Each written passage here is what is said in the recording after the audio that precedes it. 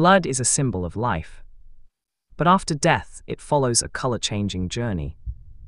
From dark red to purple to green, then black. Each shade is forensic chemistry, not just decomposition.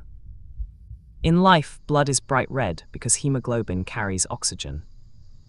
Oxygen chemically bonds with iron, forming oxyhemoglobin, giving blood its living color. When the heart stops, oxygen supply ends.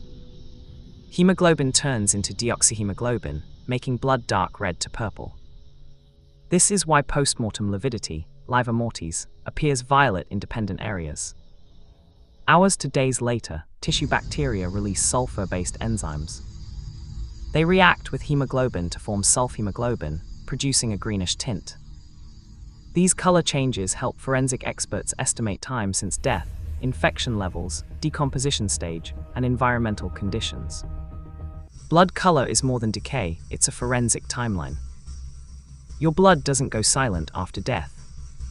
It keeps talking through chemistry. Follow What the Fact Zone for more medical mysteries.